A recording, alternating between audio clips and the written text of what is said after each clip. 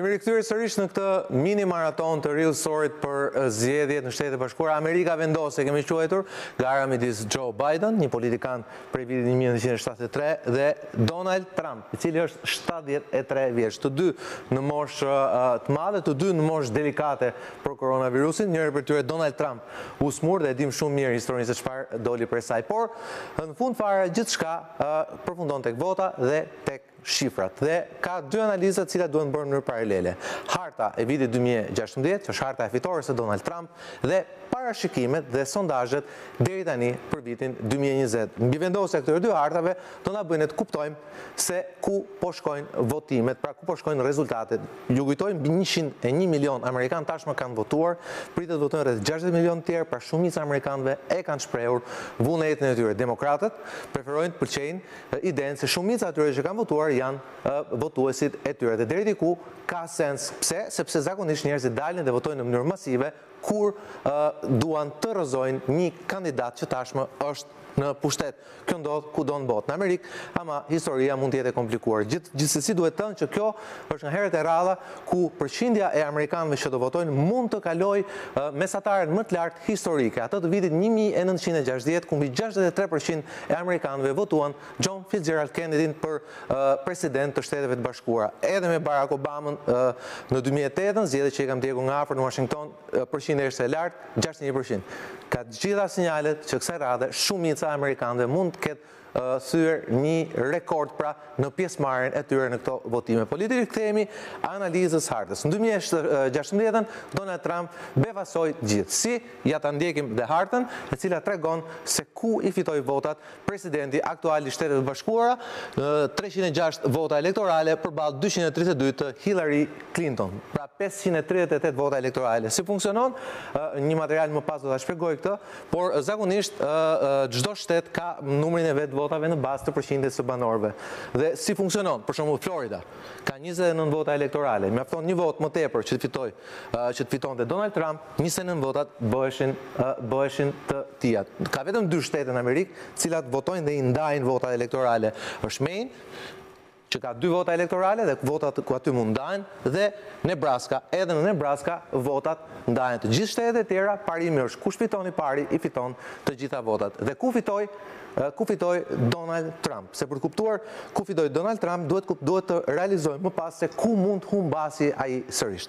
Donald Trump sigurisht fitoi Florida, që është një shtet të gjithë presidentët që dalin nga Partia Republikane duhet ta fitojnë nëse duan të fitojnë zgjedhjet. Ju kujtojmë zgjedhjet e vitit 2000 midis George W. Bush dhe Al Gore. Ishte Florida, ajo që i dha fitoren George W. Bush, natyrisht edhe me disa vendime gjykatash. Por çfarë ndodhi në vitin 2016? Donald Trump goditi aty ku duke që ishte pika e fortë e demokratëve. Ai që quhet ndryshe muri blu. Pikërisht këto shtete të Wisconsin, Michigani, shtetet tjera si Pensilvania dhe disa shtetet tjera. Ky është pra muri blu. Minnesota, Wisconsin, Michigan, Pensilvania. Në të gjitha këto shtete ku Hillary Clinton ndjej e fortë, Donald Trump fitoi. Në këtë mënyrë i siguroi vetes një fitore shumë të thellë me 306 vota. Sigurisht duke mbajtur dhe shtetet historike që janë gjata, siç thash, pra Florida, Georgia, North Carolina, pra Carolina e Veriut, edhe Texasi. Ky ishte rezultati fitores së Donald Trump. Siç u thash, duke mbajtur bazat e Partisë Republikane dhe duke thyer murin blu të demokratëve që vjen nga bregu lindor, pra me shtete si Portland, Maine, New Jersey, New Yorku dhe Virginia dhe më pas në gjithë shtetet e tjera më sipër. Këtu është fitoria e Donald Trump. Kjo na shërben për kuptuar se pse sot Biden, jo vetëm nga sondazhet, por dhe nga analiza e çdo shteti në këtë mur blu, ndoshta është më pranë fitores se Donald Trump. Dalin pak te parashikimet e deri tanishme. Kjo është harta e parashikimeve që do të shikoni tani për zgjedhjet e vitit të 2020. Parashikimet e deri tanishme thonë që Joe Biden ka siguruar fitoren me 279 vota elektorale përballë 163 të tjerave. Por çfarë ndodh? Betejë vazhdon në 96 zona të tjera. Shtetet në mënyrë bojqelli të lehtë janë shtetet të cilat deri tani i japin avantazhin Joe Biden. Shtetet në ngjyrë të verdhë janë ato që janë më afër Donald Trump. Ndërkohë ka si shtete si Texasi, që është, si quhen amerikanët, dead heat, pra një barazim thuajse absolut. absolut. Të shikoni çfarë ndodh pikërisht në këto shtete që e quajta pra muri blu. Këtu duket që Joe Biden ka siguruar temi bazat e një fitore të mundshme, ku duket që në sondazhe është shumë përpara në Michigan, e njëjta gjë ndodh në Minnesota, e njëjta gjë ndodh në Wisconsin. Pensilvania me 20 vota elektorale ka qenë avantazhi i Joe Biden, por ky avantazh është kurrur me kalimin e ditëve. Sot avantazhi ishte diçka më pak se 5 pikë. 5 pikë është shumë afër temi marzhit të gabimit të sondazheve që shkon nga 3 deri në 5 pikë. Gjithsesi, Pensilvania është vendi ku mund të vendosen zgjedhjet. Kjo, në rast se harta tjetër elektorale do ishte e ngjashme me 2016. Por në fakt a është kështu? Sondazhet thonë që jo. Pse? Florida është shteti ku Joe Biden është me një avantazh të lehtë, por ama është në avantazh. Carolina e Veriut, gjithashtu është një shtet ku Joe Biden është në avantazh. Të dyja këto shtete kanë qenë shtete që i fitoi Donald Trump. Çudia më e madhe mund ndodhi në këtë shtet, Georgia, me kryeqytet Atlantën. Georgia, e cila ka votuar gjithmonë Partinë Republikane, ndoshta që nga viti që ka fituar Jimmy Carter, pra në vitet 70, Georgia nuk ka votuar asnjëherë majtas. Kësaj radhe mund ndodhi. Pse?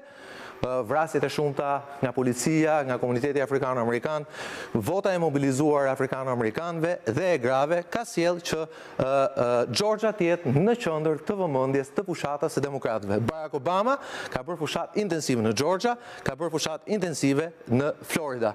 Por ndërkohë çfarë ndodh? Ka edhe vende të tjera, si për shembull Arizona, aty ku normalisht duhet fitonte Donald Trump, por demokratët shikojnë këtu një mundësi të re për të thyer një zonë që ka qenë tradicionalisht republikane.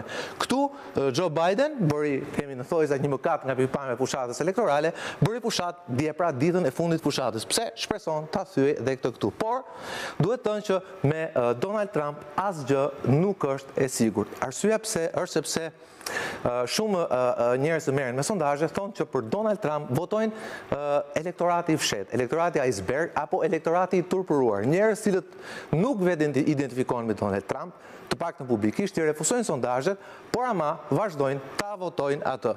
Dhe në fakt, cila është e vërteta? E vërteta është që në shtete si Pensilvania, Donald Trump po afrohet në sondazhe, të paktën deri në ditën e fundit. Ka shtete të tjera si Wisconsin dhe Minnesota, ku me vendim gjykatave shumë kategori të votave po pengohen të numërohen pas datës së votimit. Ka dhe vendime të tjera gjykatash, Donald Trump ka premtuar që avokatët e tij do jenë kudo, votuesit e tij do jenë kudo të përshkojnë zonat e votimit, duke shtuar tensionin dhe për herë të parë duke kthyer ditën e zgjedhjeve presidenciale amerikane jo në një ditë feste, po në një ditë tensioni. Mos harrojmë, votohet gjithashtu për kontrollin e Senatit dhe për një pjesë të Kongresit. Por Senati është një tjetër pikë e rëndësishme, sepse demokratët, edhe në rast se nuk fitojnë me Joe Biden, me shumë gjas mund të marrin në kontroll Senatin, dhomën e lartë të parlamentit amerikan. Kanë tashmë në kontroll dhomën e Kongresit, pra dhomën e ulët, dhe mund të marrin edhe dhomën e lartë të Kongresit amerikan. Kjo do të cilë sigurisht një ndryshim radikal në politikën amerikane, do dobësonte i Donald Trump edhe më shumë në pozitat e tij si president. Por gjithsesi, siç u thash, pra gara është e hapur. Gara është tek muri blu, cilët demokratët po mundohen ta rivendosin me shtetet që quhen ndryshe shtetet e Midwestit, pra Minnesota, Wisconsin, Michigan dhe sigurisht në Pensilvani, ku ka me shumë gjas 20 votat e Pensilvanisë mund të jenë votat që mund të vendosin fatin e këtyre zgjedhjeve. Kjo, nëse nuk ndodh një mrekulli për demokratët, që të fitojnë North Carolina, pra Karolinë e Veriut, mund të fitojnë Georgian, ose mund të fitojnë Floridan, ose Arizonën. Por nëse demokratët fitojnë një nga këto 3 shtete të jug lindjes amerikane, Floridan, Georgian apo Karolinën e Veriut, loja ka mbaruar dhe fituesi do të jetë Joe Biden. Por gara nuk ka mbaruar. Kemi hyrë në 60 minutat e fundit të votimit në Shtetet e Bashkuara Amerikane. Në orën 19 votimet do mbyllen vetëm për ashtu rastet kur do të ketë radhë pra në qendrat e votimit, një rregull që është i ngjashëm me rregullat tona elektorale. Në lojë janë 538 vota elektorale. Siç u thash, rregulli është i thjeshtë, kush fiton një vot më shumë, fiton gjithë votat. 2 shtete në vete, Maine dhe Nebraska, të cilat i ndajnë votat e tyre, votat elektorale. 538 vota, materiali në vijim ju shpjegon më shumë ullësi. Në Shtetet e Bashkuara ka nisur procesi i votimit për zgjedhjet presidenciale amerikane, ku shefi aktual i Shtëpisë së Bardhë Donald Trump synon të marrë mandatin e dytë përballë rivalit të tij demokrat ish nën presidentit Joe Biden. Kontrolli i Senatit po ashtu është në garë, ashtu sikurse vendet në dhomën e përfaqësuesve. Zgjedhjet e vitit 2020 janë parë në shumë mënyra të jashtëzakonshme, të pashembullta dhe të çuditshme. Të gjitha mund të jenë të vërteta në një mënyrë, ndonse ato vazhdojnë të mbahen të martën e parë pas të hënës së parë të nëntorit. Kjo është hera e parë që të nominuarit për president janë në të 70-at e tyre. Këto zgjedhje presidenciale madje janë të para që po zhvillohen, teksa pandemia vdekjeprurse e koronavirusit ka prekur secilën pjesë të Shteteve të Bashkuara. Këtë vit pandemia ka nxitur një nivel shumë të lartë pjesëmarrje, qofshin përmes postës apo në ndonjë mënyrë tjetër, sa dhe ka rritur pritshmëritë që ditë apo javë mund të kalojnë para se të dihen rezultatet. Deri më tani rreth 100 milion amerikan e kanë hedhur votën e tyre përmes postës, duke qenë se tek amerikanët tashmë është bërë zakon publikimi i rezultateve natën e zgjedhjeve, një shtyrje eventuale do të ishte e pashembullt. Sondazhet e opinionit publik e nxjerrin Biden përpara Trump në nivel kombëtar me të paktën 8%, por ai ka një avantazh më të ngushtë në disa shtete që potencialisht i japin Trump votat e nevojshme për të fituar kolegjin zgjedhor që përcakton fituesin. Por kush është kolegji zgjedhor? Të 538 anëtarët e kolegjit elektoral në Shtetet e Bashkuara mblidhen në kryeqytetet e tyre respektive çdo 4 vjet pas mbajtjes së zgjedhjeve që të shpallin fituesin. Një kandidat presidencial duhet të fitojë një shumicë absolute të votës së kolegjit apo 270 vota nga 538 sa janë gjithsej. Ky sistem është krijuar bashkë me Kushtetutën e Shteteve të Bashkuara në vitin 1787.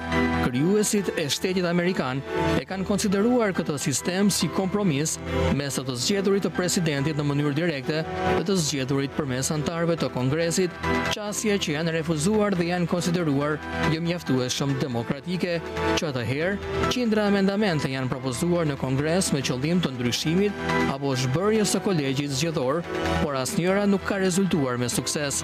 Shumica e 538 personave votues të kolegjit zgjedhor janë zyrtar të zgjedhur në rrafshin lokal ose lidër partish, por emrat e tyre nuk shfaqen në flet votime dhe identitetet e tyre kryesisht janë të panjohura për votuesit. Secili shtet ka aq përfaqësues sa ka në dhomën e përfaqësuesve dhe Senat, 2 dhomat e Kongresit Amerikan. Numri i përfaqësuesve varet nga popullsia e një shteti. Kalifornia, për shembull, ka 55 përfaqësues, Texasi 38, ndërsa Alaska, Delaware, Vermont dhe Wyoming kanë nga 3 secila prej tyre. Kushtetuta e lë në dorën e shteteve që të zgjedhin se si do të votojnë përfaqësuesit. Në secilin shtet, përveç Nebraskas dhe Maine, kandidati që fiton shumicën e votës popullore në teori fiton të gjitha votat e përfaqësuesve të një shteti.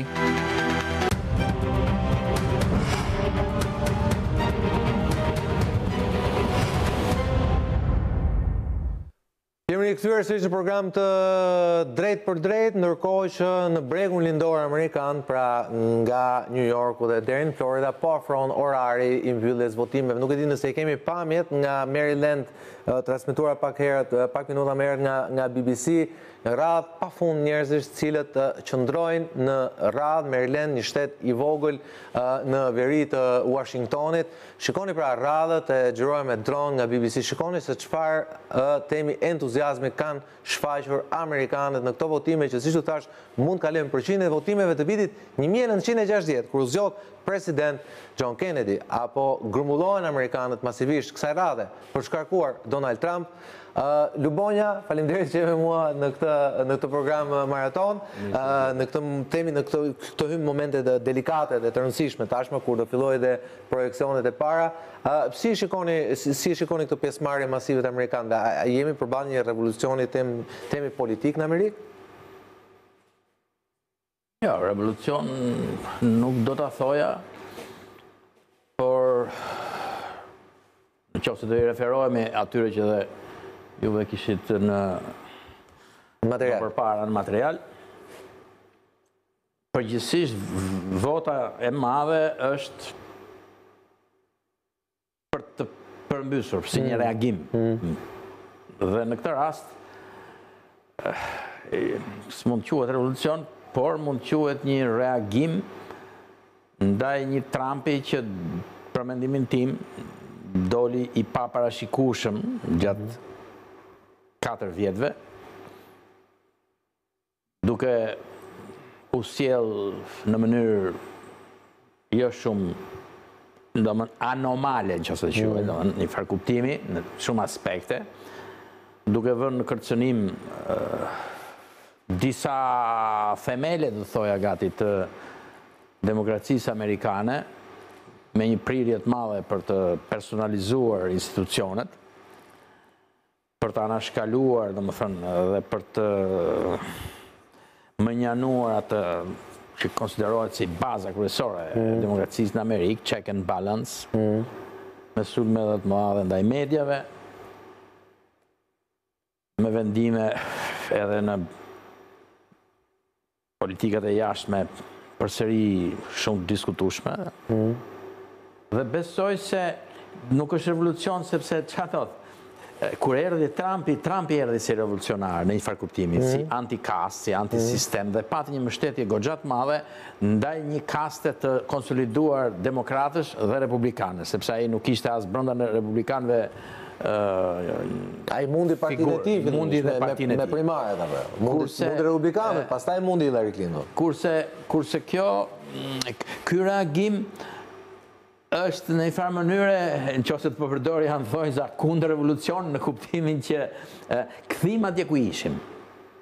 Kthim atje ku ishim, domethënë ishim më mirë atëherë kur ishim me këtë kast e cila na kishte zhgënjyer shumë, por përsëri ky eksperiment që bëm, ky leximi im, ndoshta edhe unë dal gabim, kuptojmë, po unë e gjykoj kështu këtë dyndje, si të thush, në zgjedhje. Është pra për të rikthyer Amerikën atje ku ishte. Është kjo gjë e mirë apo gjë e keqe sipas jush? Unë jam ne tironësit kemi një shprehje, themi kur themi që dje kemi qenë më mirë se çemi sot, kjo nuk është një gjë e mirë. Shiko, unë kam qenë para 4 vjetësh më afër Trumpit, duke e konsideruar pikërisht si të konsumuar kastën burokratike të dy partive, dhe në një farë mënyre është një filozof i majt, sepse nuk e mohoj që unë e shikoj me një kënd vështrimi të majt gjithë këtë punë. Unë kam qenë partizani i Sandersit para 4 vjetësh dhe edhe tani në kuptimin e primareve. Dhe ajo që do ta quaj unë revolucion mund të ishte një fitore e Sandersit që mund të krijonte në Amerikë disa arritje që nuk i ka arritur akoma, sidomos lidhur me shëndetin e tjerë. Sepse Sandersi ka bërë një pakt me Biden, pra që ta mbështesi, por nëse ai mbështeti sa nga politikat e tij, s'ka mbaruar loja akoma. Ndërsa ajo që thonë mbështetësit e Sandersit sot, ndoshta jo me Sandersin, se për ndonjë tjetër, është duhet të mundim Trumpin që të mundim nesër Joe Bidenin. Pra vendosim prioritete. Është prioriteti. Ky përfaqëson, si më thënë, një rrezik, ndërsa para 4 vjetësh ky mori votuesit e Sandersit, sipas mendimit tim, të zhgënjërit pra me Partinë Demokratike që votuan Sandersin, të zhgënjër dhe me atë dalje të Hillary Clintonit, thuhet që kanë reaguar duke hedhur votat Trumpit. Sigurisht është fjala për pjesën më të brishtë shoqërisë, sepse ky solli disa premtime për klasën punëtore të braktisur, kishte disa gjëra për mendimin tim pozitive në programin e tij ekonomik për të rigjeneruar Amerikën dhe për të ndihmuar, si thosh, punëtorët që kanë qenë të në përkëmbur ose të neglizhuar më shumë. Dhe që nuk votonin, pra merita e Trumpit ishte që pikërisht këtë kategori punëtor është që s'kanë mbaruar shkollat e larta, të neglizhuar etj, ai motivoi dhe ata dolën votime. I motivoi me një premtim. Ndërkohë që të qëndrojmë tek ajo që thatë ju, ndërkohë CNN ka filluar exit pollin e tij, që sigurisht e fillon me pyetjet e përgjithshme para se shkojnë të pyetjet politike, po ndërkohë Bart, një nga të dhënat e exit polli është që vetëm 64% e votuesve të Biden ja kanë dhënë votën atij. 36% ja kanë dhënë votën atij për inat të Trump. ndërkohë që 83% e votuesve Trump thonë kanë votuar Trump se kanë votuar Trump. Dhe vetëm 13%, 17% kanë votuar si vot kundër Biden. Apo kthehen këto zgjedhje në një referendum pro dhe kundër Donald Trump, se sa pro apo kundër Joe Biden. Dhe mendoni që kjo jep një sinjal duke futur dhe pjesëmarrjen masive të njerëzve që ky po kthehet një referendum për Donald Trump? Në fakt, në zgjedhje ekziston vetëm Trump. Ju kishit panelin para. Unë e përmenda. Në 50 minutat e para, në minutën e 50 u përmend për e para në Joe Biden. Sepse Biden praktikisht nuk ekziston në një aksion, një dinamik politike. Bashkohem me atë që tha Lubonja dhe më vjen mirë që pranon diçka që këtu pak më parë u refuzua, që shqiptarët kanë të drejtë të shohin në optik edhe ideologjike preferencat e tyre edhe për kandidatët për president në Amerikë. Fare mirë dikush e shef nga optika maj, dikush e shef nga optika djathtë, se në fundit ata kanë një kur vjen puna, se kur vjen te politika jashtme, pastaj për Shqipërinë çdo president amerikan është shumë i rëndësishëm. Shumë njëjtën politikë. Që nga Wilsoni, që ka qenë përcaktues me ndërhyrjet e tij për integritetin e Shqipërisë. Deri më sot kemi pas përfitim. Përfshirë dhe Donald Trump thonë ju? Patjetër. Që shumë i angazhuar dhe në rastin e Kosovës, bëri një marrëveshje e cila është një marrëveshje e mirë, jo entuziaste për mua, por një marrëveshje e mirë, por mos dal nga kjo temë, mund të diskutojmë pak më brava për të. Ajo që duhet të thosha është që pjesëmarrja e madhe sot tregon që ka një përplasje, që u përsërit disa herë sot, por u tha dhe nga Lubonja, që ka një përplasje mes një personi që turbulloi politikën amerikane, me ndërhyrjen e tij, me provokimin e tij dhe me ritmin me të cilin e sfidoi Amerikën dhe çfarë ka prodhuar Amerika në botë. Dhe zakonisht revolucionet të tilla, për ta quajmë revolucion, po deri këtij termi, nuk i bëjnë shumicat. Asnjë revolucion nuk e bën shumicat. Se po ti ishte shumica me këtë lëvizje, nuk quhet më revolucion. S'ka nevojë për revolucion. Dakor? Ndërhyrjet kanë ardhur gjithmonë nga njerëz që kanë bindje të thellë për ndryshimin që kërkojnë. Dhe Trump e realizoi atë që mund të quajë mini revolucioni i tij me sfidimin që i bëri kulturës amerikane të bërit politik. Një politik më konkrete, qoftë edhe me egzagerimin e retorikës tij, është më konkrete, është më në thelb të gjës, edhe në politikën ndërkombëtare. Po e përsëris, Amerika i ka dizenjuar institucionet ndërkombëtare që kemi, qoftë Kombët e Bashkuara, qoftë Bretton Woodsi, FMN, Bankë Botërore, qoftë marrëveshjet e tregtisë lirë, qoftë dhe NATO-n, dhe këto marrëveshje, këto instrumente ndërkombëtar, është po Amerika që i ridizenjon në momentet me faktorë të tjerë patjetër të rëndësishëm, në momentet që këto nuk i shërbejnë më interesit përgjithshëm tyre. Dhe kulturalisht po shkohet drejt një antiglobalizmi që nuk vjen më thjesht nga disa lëvizje majtiste siç ishte 15 vjet më parë, po vjen edhe nga ata që janë aktorë kryesorë. Vetëm ka një gjë bardh. Po të lexosh librat për zgjedhjen e Donald Trump, ti aty kupton që Donald Trump hyri në një fushat të cilën nuk priste që ta fitonte. Dhe këtë e tregoi nata e zgjedhjeve kur ai mbajti një fjalim të improvizuar. Befasia që u kapi gjithë stafi i tij, fakti që ai s'kishte ngritur një që quhet një ekip tranzicioni për të marrë pushtetin nga Kjo shpjegon edhe shumë ndryshimet e shpeshta që ndodhin. Dhe ndryshimet e shpeshta që ai bërin staf tregon që ai nuk ishte gati për një revolucion tillë siç e quani ju. Çka të shtyn më tepër tek pretendimi i Lubonjës që Trumpi më shumë se revolucion ishte një eksperiment. Një eksperiment sepse në momentin që ai vetë Lubonja nuk ishte gati ta merrte pushtetin e presidencën, tregon që ai ndoshta zgjoi një përbindër të vjetur, po pa e ditur as ai vetë. Në atë kohë unë kam lexuar një shkrim të Michael Moore, që është regjizori i famshëm. Dhe kundërshtar kryesori. Dhe kundërshtari Trumpit, por ai shkrimi i tij ishte interesant sepse ai thoshte 5 arsye sepse do fitoj Trump. Ju thoshte amerikanëve më vjen keq, po do fitoj Trump, ndërkohë që gjithë sondazhet ishin për Hillary. Është i shkruar ai shkrim, kush e kërkon e gjen edhe.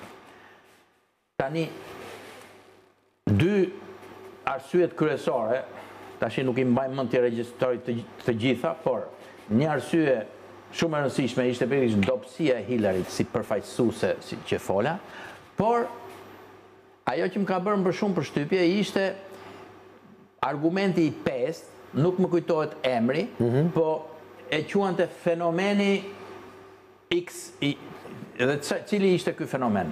Fenomeni ishte në një palë zgjedhje që ishin bërë në një nga shtetet e SHBA-s për këta guvernatorët, që ja kishin dhënë votën një mundësi të njohur, profesionist, i cili ishte jashtë politikës, dhe sipas tia, dhe këto e ka shkruar përpara, ja kanë dhënë amerikanët për të ndëshkuar klasën e tyre politike. Pra do gjejmë një të keq, a më të keqin vetëm që t'ju ndëshkojmë juve.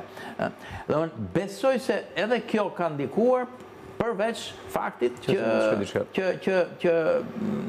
Trumpi në një farë mënyrë, siç thash, tërhoqi pjesën që nuk ishte përfaqësuar votuesit e Sandersit, atë që thash, që ishin goxha. Pra e thoni ata votuan Trump si një mundës, si një person jashtë radhe. Ai thot 5 arsye. Një nga arsyet ishte për t'ju ndëshkuar juve, votojmë një njeri që ishte i panjohur fare. Domethënë edhe atë e zgjodhen për ndëshkim. Ishte vot ndëshkimi për klasën politike.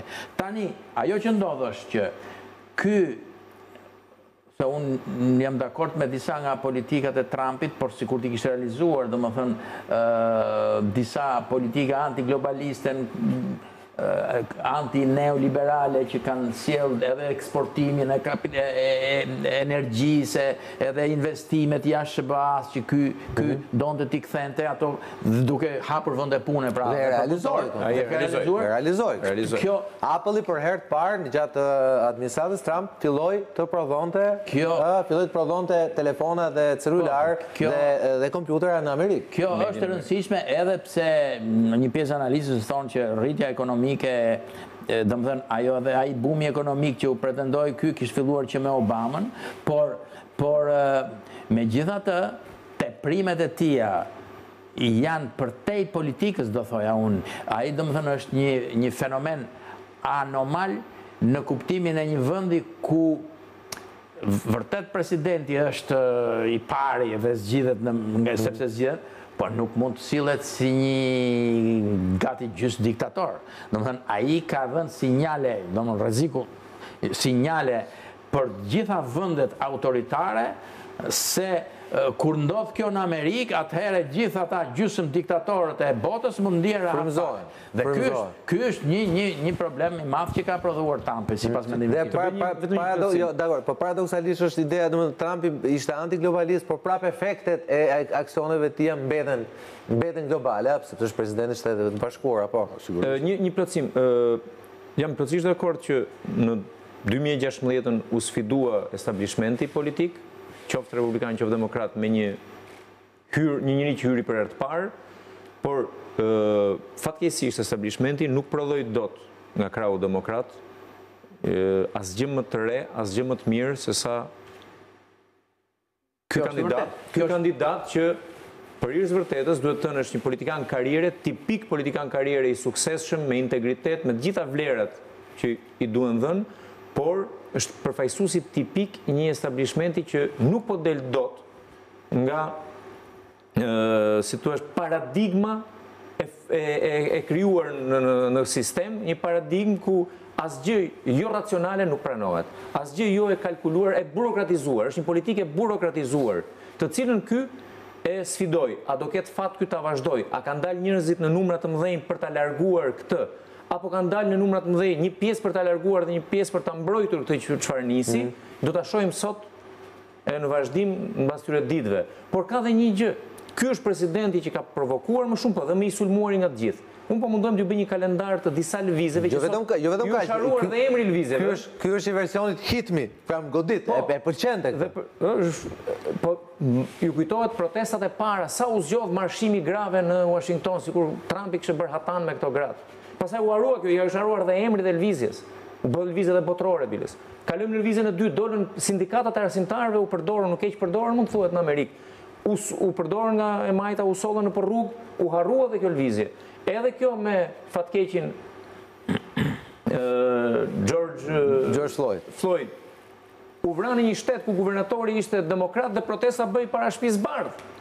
U kryua një tollovi e madhe e gjitha ishte më tepër e frymzuar anti-Trump se sa kishte të bënte vërtet me realitetin dhe u çuan marrëzi të tilla që të prishin policit. Pastaj u kthyen po mbrapsht ata që prishin, pra janë disa lëvizje shumë të organizuara dhe të strukturuara për të goditur këtë president. Megjithatë ka vetëm me shumë dëshirë. Tani deficienca e demokracisë për cilën ky akuzohet, cila është? Ama nuk mund mos thuaj që ky ndoshta është vetëm president në të gjithë të kohë, se kjo është luftë e tretë botërore, kjo pandemi që ne po përjetojmë. Që ky e ktheu pra Trump e ktheu në një kazus politik mbajtjen apo jo të maskës. Ku ne gjithë e dim që mbajtja e maskës është vetëm mjet me cilin mund mbrojmë sa po dalë vaksina. Ai e ktheu në një mjet politik. 700 veta të vdekur dyshohet se e kanë preardhjen nga mitingjet e tij. Po ishte ai do të thoshte fake news dhe për këtë sepse askush nuk e kanë thënë institucionet shëndetësore atje. Po të tjerë, po të administratës ti. Mediat raportojnë, jo institucionet. Okej, dakor. Administrata është e tij. Mund të replikoj, patjetër. Tani sepse the janë harruar. Atë janë harruar apo jo, duhet të shikojmë rezultatin sot. Nëse është harruar. E kisha fjalën në vëmendje, kanë dalë nga vëmendje, pra lëvizje që nuk e kishin thelbin sa duhet, ishin më të egzageruara se sa kishin përmbajtje. Në këtë kuptim e kisha. Se çdo lëvizje është e drejtë. Po, por nuk është për shembull nxitja e gjitha atyre protestave të gëzimeve në SHBA nuk është pa lidhje me Trumpin, sepse dihet që Trumpi në mënyra direkte dhe indirekte ka mbështetur suprematizmin e bardhë dhe ka një fond të rëndësishëm elektoral atë. Pra, nuk është kështu kreti pafajshëm Trumpi lidhur me këtë. Ata më duan mua, thot. Unë nuk i njoh ata, po ata më duan mua. Po ashtu, për sa i përket grave që kanë protestuar, mendoj që për fat keq jo vetëm ky, po karriera e këtyre është e mbushur me skandale. Është e mbushur me skandale. Po nuk pamni protestë ngjashme në rast të presidentëve të tjerë. Po jo vetëm kaq, po ka edhe një gjë fatos për të nëse më lejon, për të kundërshtuar këtë argumentin e femrave, që baza e tij kryesore elektorale të paktën në 2016, pikërisht atëherë kur ai godit për ato skandalet e famshme, ishin gratë e shkolluara shtëpiake amerikane. Tani, unë këtë nuk e di, po unë di që votën popullore e fitoi Clintoni dhe atëherë, me 3 milion vota më shumë. Edhe sot është e sigurt. Dhe pjesa më e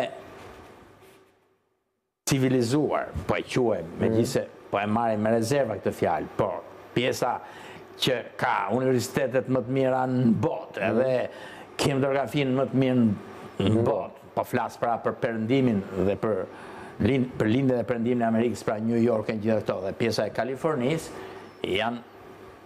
kanë fituar. Domethënë Trumpi duhet ta pranojmë këtë. Pjesa më elitare e shoqërisë ka kundërshtuar Trump. Me aq sa mund ta përdorim fjalën elitë, se gjithmonë duhet kemi edhe rezerva për elitat. Kështu që po kjo ka ndodhur kudo, kjo ndodh në Turqi. Ajo që ky ka ndodhur edhe në Shqipëri, qendrat e mëdha urbane kanë qenë gjithmonë kundër. Ajo që ky ka pasur armë të fortë, unë e përsëris, është pikërisht sepse kjo pjesë e në përkëmbur, ndoshta nga këto elita, edhe në çik arrogante,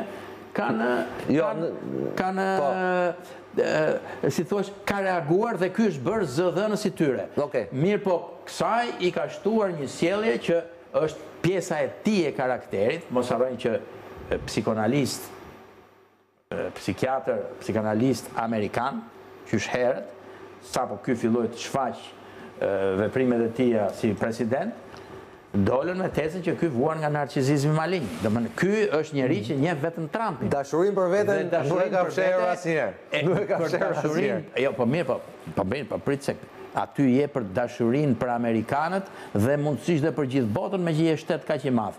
Dhe të të mbulosh me dashurinë për vetë dhe injorosh të tjerët. Mund kujtohet një shprehje e të ndjerit Robert Eci që ai kishte për Berishën, fakt, sa doktori tha ka një problem shumë madh. Mendon se çka është mirë për vetë është mirë edhe për vendin e tij. Kemi edhe këtë tjetrin ashtu si ky. Do doja të lidhesh tani me Washingtonin, me mikun tim Adrian Shtuni mi mbroma, faleminderit që jemi ne sonte në këtë natë historike për Amerikën, studiues dhe ekspert i çështjeve të sigurisë ndërkombëtare. Adrian, si po e përjeton, besoj e ke hedhur votën tënde, besoj si po e përjeton këtë natë unike për ty, si Amerikan, patjetër, po dhe për Amerikën vetë. Po, përshëndetje Koli, faleminderit për ftesën. Unë edhe përshëndetje gjithë të ftuarve të tjerë që i ke në studio. Është ditë unike, unë mund të them fare mirë që në Amerikë dita e votimit domethënë përjetohet si fest. Unë për vete e kam bërë festën shumë kohë më përpara, domethënë unë votova pothuaj 10 ditë më përpara, sepse qendrat e votimit këtu janë hapur, domethënë po aq kohë sa e përmenda, dhe unë vajta që ditën e dytë mbas janë hapur qendrat e votimit dhe personalisht, domethënë vetë e hodha votën në mënyrë që të shmangin sa të kemi mundësi këto komplikime që do të vinë ose projektohen që do të mund të ndodhin për shkak të domethënë numërimit të ngadalshëm të votave që janë hedhur me postë.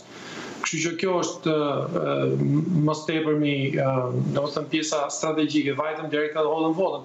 Sa i përket përjetimit, pastaj është një kohë atipike, domethënë është një zgjedhje totalisht atipike nga ato që kanë përjetuar më përpara në Amerikë, për shkak të Covidit, të kësaj që përjetojmë, po edhe për shkak të kësaj frikës që është përhapur, për shkak të polarizimit shoqëror që po përjetojmë edhe të fryrjes së zjarrit, si themi metaforikisht, që po ndodh këtu nga disa burime. Për shembull, sot unë mora nga një robocall që janë këtu. E vërtetë, edhe CNN e denoncoi këtë pak minuta më herët, pra që ka pasur thirrje automatike apo jo për t'i thënë njerëzve mos dilin votime, por rinin në shtëpi apo jo. Po, unë ta lexoj se e kam përpara, domethënë FBI po është duke hetuar dhe edhe unë raportoj. T'ia tregojmë pak Bart Kadillit se Barti thotë që është fake news, pra i shpik media këto gjërat, po në fakt është realitet apo jo? Jo, nuk thash. Jo, është një realitet, po shaka, bëhesha për batut. Po e kam këtu, unë ta tregoj. Nuk është, domethënë thotë time to stay home, stay safe and stay home. Domethënë koha për të qenë për të ndetur në shtëpi, që të rinit le të themi që të rinit mos keni rrezik, prandaj rini në shtëpi. Po pse do të kemi rrezik për dalë votojmë? Domethënë ky është intimidim i qartë, i pastër, është ne dihet, nuk është se kemi parë këtë më përpara. Ka ndodhur edhe më përpara. Po flas gjatë kohës së zgjedhjeve, se nuk është hera e parë që na dërgojnë mesazhe të tilla. Adrian, po citoj si e ka raportuar media kineze sot situatën në Amerikë. Civil unrest, chaos and health crisis. Pra, trazira civile, kaos dhe një krizë shëndetësore. Pra, më shumë se një koment për garën shtëpinë e Bart, mediat kineze duke si janë të fokusuar tek rëmuja, pra tek kaosi, tek kriza e shkaktuar nga koronavirusi. Pra, le të themi, duke sigur Amerikës, po i bie edhe ai miti që jo vetëm mbronte vetë, më na mbronte edhe ne të tjerë. Duke sigur, le të themi, ky referendum pro apo kundër Donald Trump, një farë mënyre e ka futur krizën e mosbesimit ndaj institucioneve amerikane shumë thellë apo jo? Mendoj relativisht po, por nuk është aq e madhe, domethënë mosbesimi nga institucioneve të demokracisë dhe institucioneve që e mbështesin atë demokraci këtu në Shtetet e Bashkuara, ky lloj mosbesimi është duke u fryrë në mënyrë artificiale nga entitetet e cilat janë të interesuara të destabilizojnë Shtetet e Bashkuara dhe imazhin dhe konceptin demokratik dhe rendin global që përfaqësohet nga Shtetet e Bashkuara që është ndërtuar që në fund të dytë votërore. Pra, është shumë e rëndësishme që të kuptohet që ka një polarizim të brendshëm shoqëria amerikane, nuk diskutohet, ka përplasje, edhe nuk diskutohet, dhe janë përplasje që nuk i kemi parë ndonjëherë më përpara, për arsye që jam sigurt ju e keni diskutuar deri tani. Po një pjesë e mirë e gjithë kësaj amullie po krijohet me dashje nga entitetet e cilat duan të krijojnë pikërisht imazhin e një demokracie në rëndim, e një domethënë pishtari demokratik i cili tashmë po i mbaron këtij kandili, po i mbaron vajin. Adrian, si e shpjegon atëherë faktin, si e shpjegon atëherë faktin që dikujt mund t'i thuash 6 nga 7 garat e fundit presidenciale janë fituar në votë popullore nga demokratët. Ama 3 nga 6 mandatet e fundit presidenciale i kanë takuar republikanëve. Ndodhi kështu dhe në 2016 dhe rreziqi, nuk po e quaj rrezik, po potenciali, mundësia është që të ndodhi sërish në 2020. Dhe në këtë moment nuk krijon kjo një farë skizme në institucionet demokratike të përfaqësimit amerikan? Pra një moment njerëzit mund tonë, okej, ne dalim, votojmë 102 milion veta para zgjedhjeve, thyem çfarë do lloj rekordi dhe në fund fare kush vendosin një sistem i përcaktuar para 250 vjetësh apo vendosin gjykatat, vendosën 2000-shin, mund vendosin prap në 2020-ën. Pra një farë mënyre nuk po kalon një test ndoshta final demokracia amerikane nëse Trump fiton sërish duke humbur votën popullore? Nuk isha thënë, domethënë e kuptoj argumentimin tuaj që është totalisht në rregull dhe unë jam dakord me të, por nuk është se janë ndryshuar rregullat e lojës para 10 vjetësh, 20 vjetësh apo 30 vjetësh. Dhe kolegji elektoral si mekanizëm nuk është i preferuar im, kështu që unë nuk po e mbroj, po dua vetëm të shpjegoj diçka. Formati i shteteve të ndryshme, kemi 50 shtete të Amerikës që votojnë sot, plus do të thënë Washington DC që i ka 3 vota elektorale. Po ta shikosh, nëse do të jepej peshë specifike, nëse do të votojë vetëm në bazë të numrit popullsisë, atëherë do të kishim një përmbysje, do të thënë, ose do të thoshim që do të merrshin shumë më tepër pushtet shtetet e mëdha, të cilat janë Kalifornia, të cilat janë Texas, si Florida kështu me radhë, dhe nuk do t'i jepej peshë mjaftueshme shtetet e tjera të vogla. Pra, demokracia nuk është vetëm kush voton më shumë, sepse ky është një sistem federal. Nuk është demokraci e cila është me përfaqësim të drejtë për drejtë në Amerikë. E kuptoj, është e ndryshme, nuk diskutohet. Por pikërisht, domethënë, baballarët e këtij vendi e kanë paraparë këtë lloj mekanizmi jo për të manipuluar, por për t'i dhënë peshë edhe votuesit i cili jeton në një shtet më të vogël, siç mund të jetë Massachusetts, siç mund të jetë Maine, siç mund të jetë Amerikët duash, Delaware, që ka sipërfaqe në popullsinë e Shqipërisë, po. Ka dhënë pak më tepër peshë, duke i dhënë një numër pak më të madh të përfaqësimit për të krijuar një farë balanci me vendet e tjera. Në esencë, ky është mekanizëm kryekput demokratik. Pra për të dhënë më tepër domethënë demokraci, për të dhënë një dimension më demokratik zgjedhjeve në Shtetet e Bashkuara. Por është e vërtetë ajo që ju thatë që një pjesë të madhe të votimeve të fundit, domethënë numri i votuesve nuk e ka determinuar zgjedhjen. Kështu që kjo është problematike në një farë mënyrë, por unë nuk parashikoj që do të ndryshojë diçka. Adrian, për 4 minuta mbyllen qendrat e para të votimit në Bregun Lindor. Apo që janë qendrat e para cilat janë hapur. Tinenin e kam në krah. Dhe le të themi ka 2 reagime. Reagimi i parë jashtë off the record, pra i një zyrtari të grupit Biden, të stafit Biden, i cili thotë që ka një entuziazëm të kujdesshëm për një fitore të kandidatit të tyre. Biden do të mbajë një fjalim, pra ka shpallur që do të mbajë një fjalim nga Delaware, nga shteti i tij i origjinës, aty ku ai ka lindur, në Wilmington. Ndërkohë, nga ana tjetër kemi presidentin Trump, i cili ka rrjedhur në media një deklarim ti ndaj stafit ti, ku ka përgënjeshtruar zërat që ai do të shpallte. Ju e dini, 24 orë më parë doli lajmi se Donald Trump do të shpallte fitoren sot, pa pritur përfundimin dhe numërimin e gjithë kutijave të votimit. Sot Trump ka thënë që nuk do ta bëjë një gjë të tillë pasi do ishte e parakoshme dhe do t'jepte një mesazh të gabuar. Këto dy reagime ju japin juve një sinjal se ndoshta Trump është më pranë humbjes se sa Joe Biden? Unë e kanë ndjekur me shumë kujdes edhe sot, domethënë të gjitha deklarimet që kanë bërë kandidatët. Domethënë kandidati Trump e ka ulur shumë tonalitetin, domethënë ka pasur një ndryshim të retorikës, nuk i përdor më ato fjalët që i përdori deri dje, i lexoi edhe një tweet që ishte skandaloze për mendimin tim, sepse pavarësisht nga kë besoj unë që duhet fitoj, ne duhet kemi kujdes që të mos nxisim përplasje të cilat do të cënonin, jo vetëm cënonin, po minonin demokracinë tonë në Amerikë këtu. Dhe edhe Twitter i avuri një shenjë atij tweeti dhe tha duhet që të kishte kujdes se disa nga ato gjërat që ishin të natë. E censuroi, le të themi. Saktë, kështu që le të themi që retorika ka ndryshuar, tonalitetit janë ulur, fjalët nxitse janë tjetërsuar, janë ndryshuar pak.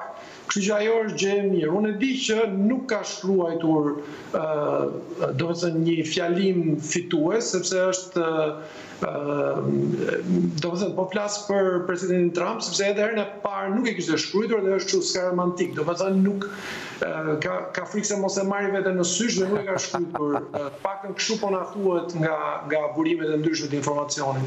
Po unë do të thoj edhe një gjë tjetër që është e rëndësishme, sepse tani do fillojnë të dalin projekcionet e para dhe pas pak minutash, po. Pas pak tani do vëllën një minutë ca. Duhet kemi kujdes për një gjë, sepse në fillim keni për të parë, sidomos në disa shtete cilat e kanë filluar numërimin e votave që janë hedhur me post ose që janë hedhur më përpara, paraprakisht e kanë filluar tashmë. Domethënë në fillim kur t'i jepen ato të zëna, do të shikoni që do të ketë numra shumë më të mëdhenj të mbështetësve të Biden. Domethënë Biden do të ketë një lead, do të udhëheq me një numër shumë më të madh. Për shkak se për llogaritë që raporti i votave është 2-1 sa i përket votave të hedhura paraprakisht me post ose personalisht. Pastaj ky raport do të përmbyset mbasi të numërohen votat që janë hedhur fizikisht në ditën e votimit që është dita e sotme. Kështu që duhet kemi kujdes sepse do të ketë një farë mund të ketë një farë domethënë falsiteti në të dhënat fillestare që do të dalin dhe plus edhe një gjë tjetër, domethënë shtetet e ndryshme fillojnë të votojnë ndryshe. Pra disa numërojnë votat të cilat janë hedhur paraprakisht, ato që janë me post, kurse për shembull shteti i Pensilvanisë nuk ka vërtet bërë këtë gjë, e ka vonuar procedurën e numërimit të votave të hedhura paraprakisht dhe do të numërojë votat në fillim që janë hedhur në kutitë e votimit, pastaj të votat e tjera. Kështu që do të ketë një farë diferenca.